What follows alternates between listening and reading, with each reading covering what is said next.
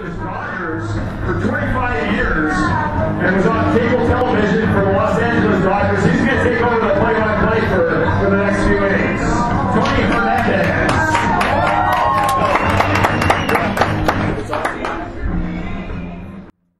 Leading off the bottom of the fourth inning for the Glacier Twins, number 22, the center fielder, Chris King.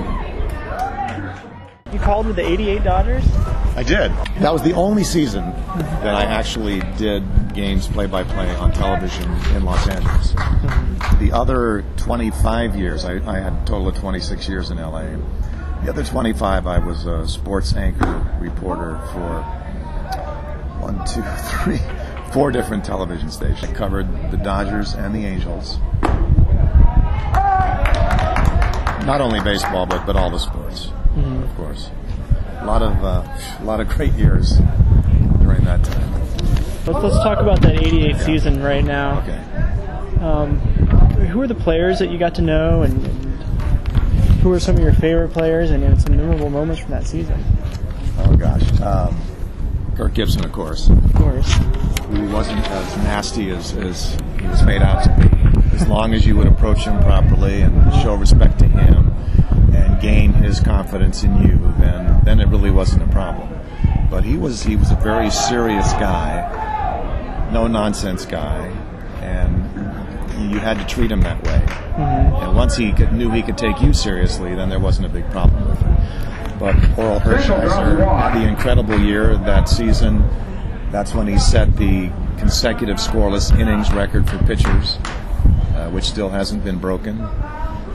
Steve Sachs was on that team. Yeah. Pedro Guerrero was on that team. What about working with Lasorda? Did you do I have a very long him? history with Lasorda. Really? A very long history. In fact, in 1967, Matt, I was playing for the Caldwell, Idaho Cubs in the Pioneer League. And the manager of the Ogden Dodgers in that league was Lasorda. Now, of course, nobody knew at that time that Lasorda was going to become a Hall of Fame manager. And in fact, I remember going to Ogden for the first time when we played down there, and the manager of the Dodgers, Ogden Dodgers, Lasorda, was just a total jerk. I mean, he would scream at opposing players. He would scream at fans. Of course, he would eat umpires alive. And again, I have to say, at that time in 1967, we hated the guy. Again, not having any idea he would become the manager of the Los Angeles Dodgers and go on to be in the Hall of Fame.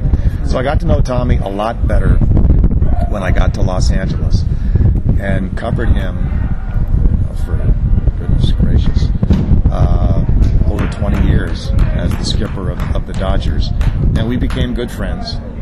And I no longer hated the guy. I admired the guy. He had a tough edge to him. But we used to call Tommy the greatest maitre d' in baseball, because when he was on, if you came into the locker room or you came onto the field, he would treat you as if you were a guest in his home. He was a great motivator of young players. In 1981, when they beat the Yankees in the World Series, he basically had managed those players, Bill Russell, Davey Lopes, Ron Say, Steve Garvey, all those guys. He had managed them right up through Class A, Double A, Triple A, and then with the Dodgers.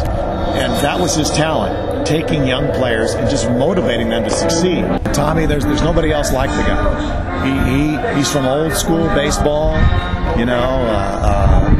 just a lot of fun to be around. Never, ever a dull moment around that guy. Right. The Dodgers were my favorite team to cover. Okay. And that's not to slight the Angels, of course, but in those days, the LA Dodgers dominated that market. The Angels have come a long way since then and have gained much respect. The Dodgers have been struggling for a number of years. But at that time, and what's funny, Matt, is I grew up in Northern California hating the Dodgers, hating the Lakers. Giants fan. Absolutely. Hating USC, hating UCLA. But when you're there for 26 years covering these guys on a daily basis, you can't help but root for them. Right. So the Dodgers were my favorite team in Los Angeles. The Lakers were second favorite. Showtime Lakers, Pat Riley, Magic Johnson, Kareem Abdul-Jabbar, Jamal Wilkes. And you interacted with all these guys. Yeah. I mean, covered them again virtually on a daily basis in season. Yeah, it was incredible. Right. What a gig, right? I tell you what, man. I got paid to watch games. I know. Dodgers, Lakers. Of course, the Los Angeles Rams before they Raiders took off to St. Louis. The Raiders were there for a while, so I covered them. Yeah. So you got to interact with all those. Los Angeles Kings hockey team. Mm-hmm. The Mighty Ducks, I didn't get to know that well. Was that Gretzky's time down there? Yes. The great one was there for a while. That was my job, to be around those people all the time. So what are some of the best memories you have of sports moments? 1981, when the Dodgers won the World Series. That is probably my favorite coverage of any sporting event ever, was how in the playoffs, they were behind. They trailed in every single series. They were trailing the Houston Astros in the first round, came back to win that series. They played Montreal for the championship, for the pennant of the National League. Were behind. They came back to win that series, and they were down 2-0 to the Yankees. They lost the first 2 games in New York in the World Series, and they came back and won the next 4, and they clinched Game 6 of the World Series in New York, beating the Yankees 10-4. But that whole sequence covering that playoff series is my all-time favorite moment. Really? Covering the Olympic Games in Los Angeles in 1984 has got to be right up there. Covering the Lakers, both the Showtime Lakers with Magic and Kareem being the spearheads of that team, and Pat Riley, of course, to covering Kobe and Shaq and Phil Jackson in the early 2000s when they completed their famous three-peat. Those were the top moments. Covering Oral Hershiser's record of the consecutive innings pitched, consecutive shutout innings pitched. That was another highlight. Just so many. I mean, so many. I tell you what, out of that town, how do you pick one? There was another really favorite moment, and it was early on when I got to L.A. In fact, it was the 1980 Rose Bowl, USC against Ohio State, and USC was down by less than 6 with 2 minutes to go in the game, and they marched about 90 yards flawlessly for the winning touchdown.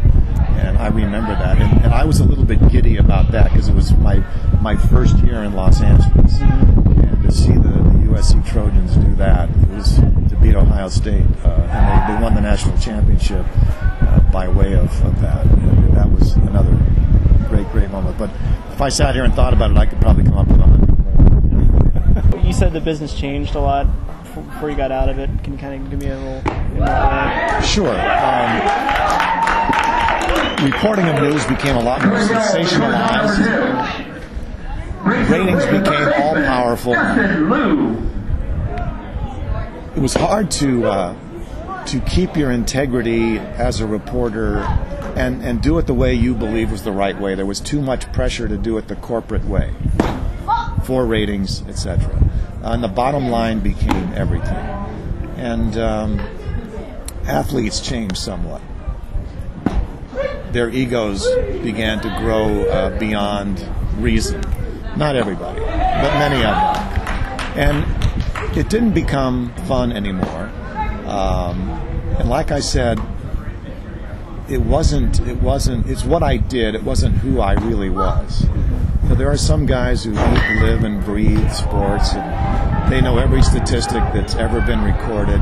I wasn't that guy. I loved the games. I loved the sports. I loved what the athletes were able to accomplish. It wasn't the end-all to my being. There were a lot of other things that I wanted to do.